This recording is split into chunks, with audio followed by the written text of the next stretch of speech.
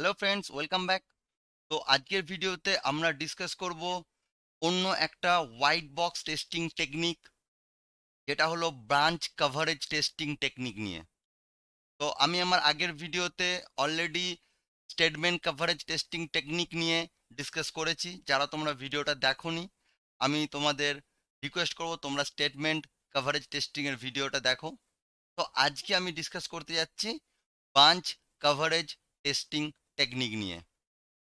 তো এই প্রথমেই আমাদের জানা উচিত যে what is bunch coverage testing.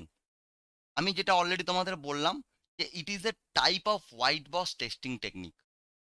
Now, main যেটা বাঞ্চ কভারেজ টেস্টিং এর মেন জিনিস, সেটা হলো এই টেস্টিং টেকনিকে আমাদের কন্ট্রোল ফ্লো গ্রাফের, কোনো প্রোগ্রামের যে কন্ট্রোল ফ্লো গ্রাফ আছে, মানে পসিবল যতগুলো ব্রাঞ্চ আমাদের টেস্ট করা যায় ততগুলো আমাদের ব্রাঞ্চ টেস্ট করতে হবে। তো this testing is used to test every possible bunch in the control flow graph of a program. আর এই branch testing A every bunch in the code is executed at least once. একবার একবার হলেও execute করতে হবে। তো এই দুটো line থেকে আমাদের কিছু জিনিসটা প্রপারলি ক্লিয়ার হচ্ছে না, অবশ্যই হচ্ছে না। তো এই দুটো জিনিস আমরা এক্সাম্পল দিয়ে একদম স্টেপ বাই স্টেপ আমি তোমাদের করে দেখাবো যে কিভাবে এই ব্রাঞ্চ কভারেজ টেস্টিংটা কাজ করে। ওকে, দেন তারপরে টোটাল এক্সাম্পলটা দেওয়ার পর তারপরে দুটো লাইন যখন আমরা রিডিং পড়বো, তখন আমরা ইজিলি বুঝতে পারবো যে এক্স্যাক্টলি কি হয় এই ব্রাঞ্চ কভারেজ টেস্টিং টেকনিক। তো চলো আমি প্রথমে এক্সাম্পল দিয়ে বোঝাই। ব্রাঞ্চ কভারেজ টেস্টিং এর একটা ফর্মুলা আছে, যেই ফর্মুলা ইউজ করে আমরা ব্রাঞ্চ কভারেজ টেস্টিং এ ক্যালকুলেট করতে পারি। নাও, ফর্মুলা কি আছে? Branch coverage equals to number of branches covered divided by total number of branches multiply 100। মানে আমার কতগুলো ব্রাঞ্চ কভার হয়েছে সেটার সঙ্গে সেটাকে ডিভাইড করব টোটাল কতগুলো ব্রাঞ্চ আছে, এবং হোল টোটাল মাল্টিপ্লাই করব উইথ 100। এটা হলো আমার ফর্মুলা। নাও, আমি একটা ছোট্ট এক্সাম্পল দিয়ে জিনিসটা বুঝি। তো আমি একটা এক্সাম্পল নিয়েছি, একটা ছোট্ট কোড নিয়েছি, একটা ছোট্ট প্রোগ্রাম, যেখানে int a equals two 5, b equals two 2। যদি একটা কন্ডিশন ইউজ করেছি, যদি if a greater than b, তখন প্রিন্ট করবে a ইজ গ্রেটার ভ্যালু, অথবা else print b is greater. যদি না হয়, যদি a গ্রেটার দেন b না হয়, তাহলে bটা হবে গ্রেটার। তো একটা ছোট্ট একটা আমাদের প্রোগ্রামিং আছে। এই প্রোগ্রামিং দিয়ে আমরা টোটাল ব্রাঞ্চ কভারেজ কিভাবে বার করতে হবে, টোটাল জিনিসটা আমরা দেখব। তো আমি চলে যাচ্ছি, আমার পেন্টে চলে গেলাম। তো সেম প্রোগ্রামটা আমি এখানে দেখো লিখেছি, int a equals two 5, int b equals two 2, if a greater than b, then print a is greater value, else print b is greater value. ওকে, তো এইটাকে আমরা, এই জিনিসটাকে আমরা বলি কন্ট্রোল ফ্লো গ্রাফ, যেটা আমরা এক্ষুনি একটু আগে আমরা ডেফিনেশনের মধ্যে বলছিলাম যে this testing is used to test every possible branch in the control flow graph of a program. তো এই জিনিসটাকে আমাদের বলা হয় কন্ট্রোল ফ্লো গ্রাফ। তো এই কন্ট্রোল ফ্লো গ্রাফের মধ্যে আমরা টোটাল জিনিসটা আমরা মেনশন করেছি। এখান থেকে আমার ব্রাঞ্চটা স্টার্ট হচ্ছে, প্রোগ্রাম স্টার্ট হচ্ছে। দেন a equals two 5, b equals two 2। দেন এখানে একটা কন্ডিশন আছে a গ্রেটার দেন b। যদি a গ্রেটার দেন b হয়, যদি ইয়েস হয়, তাহলে প্রিন্ট a ইজ গ্রেটার। যদি না হয়, যদি a গ্রেটার দেন b যদি না হয়, তাহলে যদি নো হয়, তাহলে প্রিন্ট b ইজ গ্রেটার। দেন আমার প্রোগ্রামটা এন্ড হচ্ছে। তো এটা হলো আমার একটা কন্ট্রোল ফ্লো গ্রাফ। নাও, এই গ্রাফটা থেকে আমরা আজকে ব্রাঞ্চ কভারেজ টেস্টিং, এই ব্রাঞ্চ কভারেজটা আজকে আমরা বার করব কিভাবে। খুব ভালো করে জিনিসটা মন দিয়ে দেখো, আমি খুব ইজি ভাবে তোমাদের বোঝাচ্ছি। তো এইখানে দেখতে পাচ্ছি এইটা, এই যে এই টোটাল যে গ্রাফটা রয়েছে, গ্রাফটা দেখতে পাচ্ছি দুটো হাত আছে, রাইট? একটা ইয়েস এর হাত, একটা নো এর হাত। মানে এখানে স্টার্ট হলো, দেন a equals two 5, b equals two 2, then a greater than b যদি হয়, তাহলে yes print a is greater. যদি নো হয়, তাহলে প্রিন্ট b ইজ গ্রেটার। মানে এইটা হলো আমার একটা হাত, এই দিকটা হলো আমার একটা হাত, আর এই দিকটা হলো আমার আর একটা হাত, রাইট? কোনো প্রবলেম নাই অবধি। নাও এখানে আমি এখানে জাস্ট নেমিং কিছু নাম অ্যাড, মানে কিছু নাম্বার অ্যাড করেছি, যেমন এটা এ, এটা 1, দেন এটা এ, দেন এটা 2, এটা বি, এটা 3, এটা সি, দেন এটা 4, এটা D, then 5, F, 7, G, E, 6, like that. এরকম কিছু নাম দিয়েছি, তোমরা তোমাদের সুবিধা মতো তোমরা তোমাদের নাম দিতে পারো, প্রবলেম কিছু নেই। নাও এরপর আমাদের একটা জিনিস দেখো, যদি আমরা এখান থেকে ব্রাঞ্চ কভারেজ, আমরা কি করে বুঝবো যে টোটাল এখানে কতগুলো ব্রাঞ্চেস আছে? টোটাল কতগুলো ব্রাঞ্চেস আছে? টোটাল ব্রাঞ্চেস কতগুলো আছে? টোটাল ব্রাঞ্চেস আছে আমাদের কাছে এ, বি, সি, ডি, ই, এফ, জি। টোটাল ব্রাঞ্চেস আছে আমার এ, বি, সি, ডি, ই, এফ, জি। মানে আমার টোটাল ব্রাঞ্চেস আছে total 7টা। A, B, C, D, E, F and E, E, F and G. Total আমার কতগুলো ব্রাঞ্চেস আছে? 7টা। এ, বি, সি, ডি, ই, এফ, জি, এগুলোকে বলে ব্রাঞ্চেস, এগুলোকে বলে ব্রাঞ্চ বলে আমাদের। ওকে, তো টোটাল কতগুলো ব্রাঞ্চ আছে? এই কন্ট্রোল ফ্লো গ্রাফটাই টোটাল ব্রাঞ্চেস আছে আমার 7টা, যেগুলো হলো এ, বি, সি, ডি, ই, এফ, জি। তো টোটাল ব্রাঞ্চেসটা আমার আমার বেরিয়ে গেল। এরপর আমরা বার করবো ব্রাঞ্চ কভারেজ। আমাদের রুল কি বলছে? রুল বলছে, ফর্মুলা বলছে branch coverage equals to number of branches covered. আমি জাস্ট এটাকে কপি করে নিলাম। ওকে, কপি করে আমি জাস্ট এখানে পেস্ট করছি কোনো একটা জায়গা, আমি সাপোজ এখানে পেস্ট করছি। ওকে, তো এটা হলো আমার টোটাল ফর্মুলা। ফর্মুলা কি বলছে? Branch coverage equals to number of branches covered R total number of branches. তো আমাদের টোটাল নাম্বার অফ ব্রাঞ্চেসটা বেরিয়ে গেল। এই কন্ট্রোল ফ্লো গ্রাফে আমার টোটাল ব্রাঞ্চেস আছে 7টা। আমার টোটাল নাম্বার অফ ব্রাঞ্চেসটা আমার বেরিয়ে গেল। এরপর আমার দেখতে হবে নাম্বার অফ ব্রাঞ্চেস কভার্ড, মানে কতগুলো ব্রাঞ্চেস কভার্ড করেছে। সবসময় start two and, start two and মানে স্টার্ট হবে দেন এন্ড হবে, এই স্টার্ট টু এন্ডের মধ্যে কতগুলো ব্রাঞ্চেস আছে। তো দেখতে পাচ্ছি এখানে স্টার্ট হয়েছে, দেন এ ইকালস টু বি, এ ইকালস টু 5 হয়েছে, বি ইকালস টু 2 হয়েছে, দেন এ গ্রেটার দেন বি কন্ডিশনে ঢুকেছে, দেন দুটো হাতে বা দুটো ভাগে ভাগ হয়ে গেছে, ইয়েসের জন্য একটা, নো এর জন্য একটা। তার মানে আমরা সিম্পলি বলতে পারি যে এইটা আমাদের একটা, এইটা আমাদের একটা, এই রুটে একটা এসছে আমার কাছে, এইটা একটা রুট। ওকে, দেন আমরা বলতে পারি এইটা আর একটা রুট, এইটা আর একটা রুট, তাহলে দুটো রুট, রাইট? তার মানে আমার পাথ যেটা হবে, আমার দুটো পাথ পাচ্ছি আমরা এখান থেকে। তার মানে আমরা এখানে লিখতে পারি পাথ ওয়ান। পাথ ওয়ান কি পাচ্ছি আমরা? পাথ ওয়ান পাচ্ছি কিভাবে? পাথ ওয়ান বেরোবে আমাদের 1A, দেন 2B, দেন 3C, দেন 4D, দেন 5F এবং লাস্টে 7। এটা হলো একটা ব্রাঞ্চ, মানে সরি এটা হলো একটা পাথ। দেন আরেকটা পাথ কি হবে? 1A, 2B, 3C, 4E, 6G and 7, এটা একটা পাথ। তার মানে পাথ ওয়ান আমার 1A, দেন 2B, দেন 3C, দেন আমার আছে 4D, 4D, দেন আমার আছে 5F, 5F, দেন আমার আছে 7। ওকে, তো এইটা হলো আমার একটা পাথ। এই পাথকে আমরা কিভাবে লিখব? Sorry, so path one, path one আমাদের কিভাবে লিখব? পাথ ওয়ান আমরা, পাথ ওয়ান আমরা লিখব like that, 1A hyphen 2B hyphen 3C hyphen 4D hyphen 5F hyphen দেন 7। ঠিক পাথকে আমরা এরকম হাইফেন দিয়ে লিখবো। তো পাথ ওয়ানে কি আছে? 1A, 2B, 3C, 4D, 5F আর 7। এটা হলো একটা পাথ। এই পাথটা, লেফট হ্যান্ড পাথটা। ওকে, দেন এরপর আমাদের আসছে রাইট হ্যান্ড পাথটা। তো রাইট হ্যান্ড পাথটা আমরা কিভাবে বার করব? Path to. তো আমরা এখানে লিখতে পারি যে পাথ টু। তো পাথ টু, পাথ টু এ আমরা কি পাবো?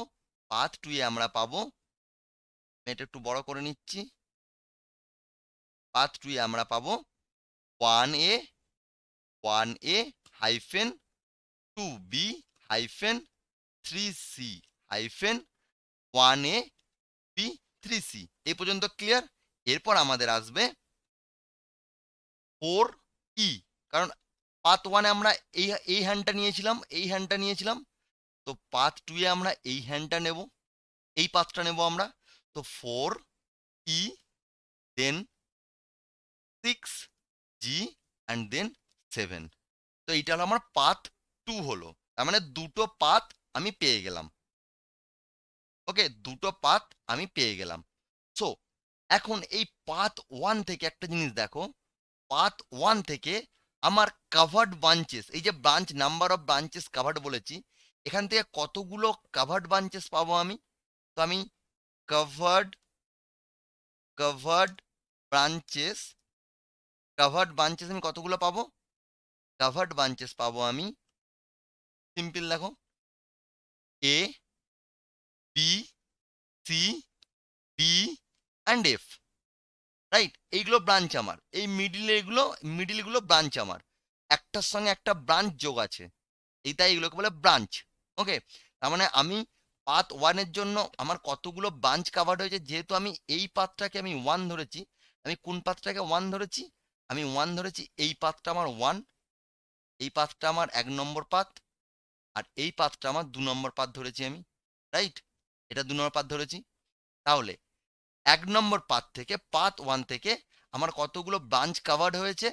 1 নম্বর পাথ থেকে আমার ব্রাঞ্চ কাভার্ড হয়েছে এ, দেন B, then C, then B, then D and then F. Total 5টা ব্রাঞ্চ আমার কাভার্ড হয়েছে। ওকে, টোটাল 5টা ব্রাঞ্চ আমার কাভার্ড হয়েছে। তো এখানে আনকাভার্ড ব্রাঞ্চেস কতগুলো আছে? দুটো, এইগুলো কাভার হয়নি, ই আর জি। তো ই আর জি হলো আমার আনকাভার্ড branches. But branch coverage, branch coverage মানে বার করতে গেলে আমাদের দুটো জিনিস লাগবে, number of branches covered divide by total number of branches. তো এখান থেকে যদি আমি ব্রাঞ্চ কাভারেজ, ধরো আমি নাম দিচ্ছি B dot C, branch coverage যদি আমি বার করি, তো ব্রাঞ্চ কাভারেজ কি হবে? আমার কাছে ব্রাঞ্চ কাভারেজ হবে, তাহলে নাম্বার অফ ব্রাঞ্চেস কাভার্ড, কতগুলো কাভার্ড ব্রাঞ্চেস হয়েছে? 5টা, 1 2 3 4 5, 5টা। আমি এটাকে ডিভাইড করব, 5টা ডিভাইড বাই টোটাল কতগুলো ব্রাঞ্চেস আছে, টোটাল নাম্বার অফ ব্রাঞ্চেস কতগুলো আছে? 1 2 3 4 5 6 7, 7টা। রাইট, দেন এটাকে আমরা মাল্টিপ্লাই করব 100। তো এটা কত বেরোবে আমার? আমি যদি ক্যালকুলেটারে করে নিই আমি জিনিসটা, ক্যালকুলেটার, 5 ডিভাইড বাই 7 মাল্টিপ্লাই 100।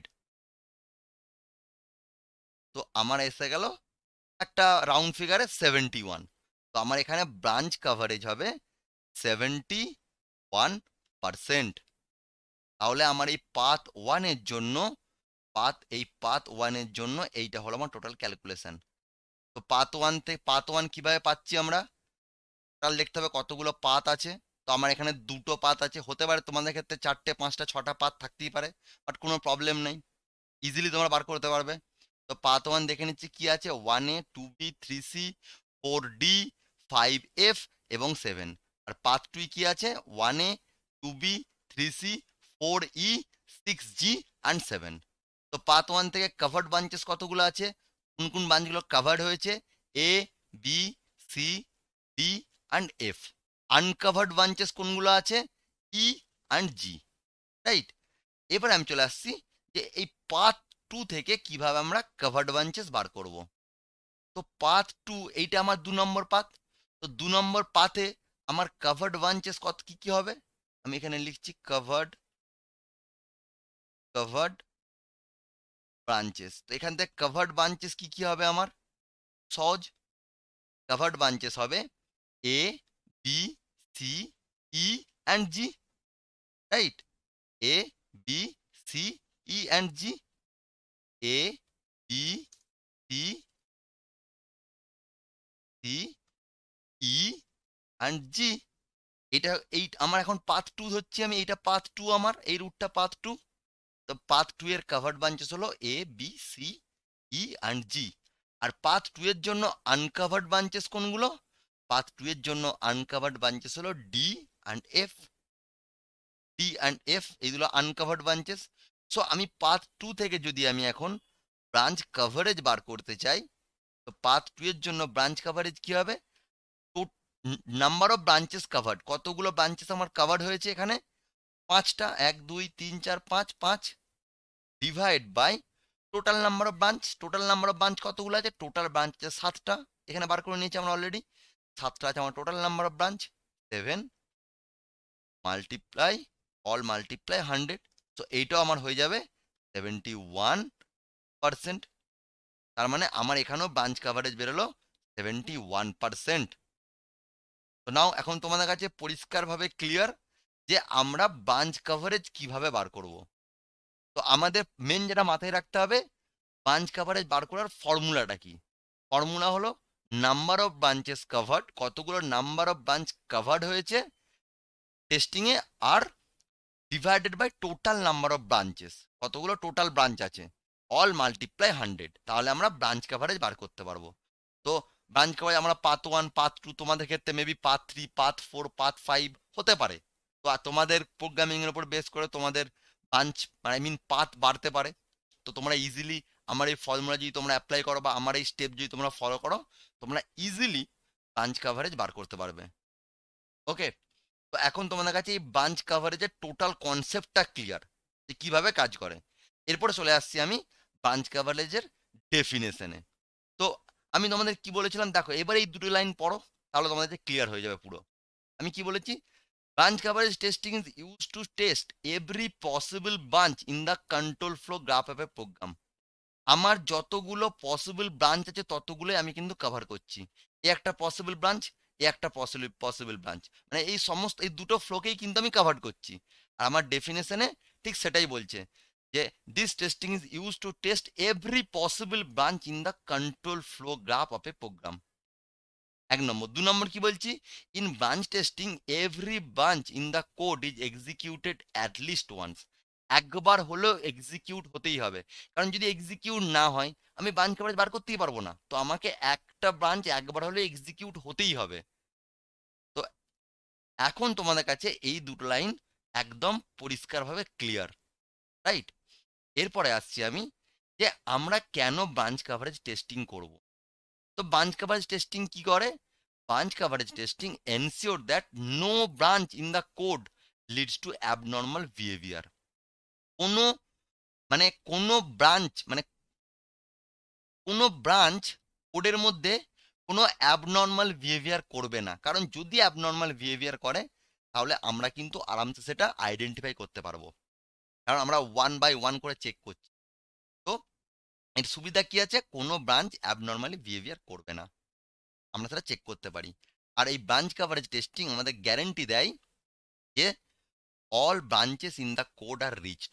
সমস্ত ব্রাঞ্চের সমস্ত ব্রাঞ্চেই কোডগুলো রিচ করেছে, সেটা তো আমরা এখান থেকে দেখতে পাচ্ছি। আমরা এখানে দেখতে পাচ্ছি সমস্ত স্টার্ট টু এন্ড করতে গেলে আমার যতগুলো ব্রাঞ্চ আছে সমস্ত ব্রাঞ্চ কিন্তু রিচ করছে, রাইট? এটা হলো এখন তোমাদের কাছে ক্লিয়ার, এটা হলো টোটাল ব্রাঞ্চ কভারেজ টেস্টিং এর বা টেস্টিং টেকনিকের কনসেপ্ট। যদি আশা করি তোমাদের ভিডিওটা তোমাদের খুব কাজে লাগবে, খুবই উপকার আসবে, ইন্টারভিউয়ের জন্য খুবই ইম্পর্টেন্ট এটা। তো যদি আমার এই ভিডিও তোমাদের ভালো লেগে থাকে, ভিডিওটা লাইক করো, বন্ধুদের সঙ্গে শেয়ার করো, যদি কোনো ডাউট থেকে থাকে আমায় কমেন্ট করে জানাও, আর অবশ্যই আমার এই চ্যানেল সফটওয়্যার টেস্টিং একাডেমি তাকে সাবস্ক্রাইব করো। তো দেখা হচ্ছে পরের ভিডিওতে সফটওয়্যার টেস্টিং এর আরো কিছু ইন্টারেস্টিং টপিক নিয়ে। Thank you.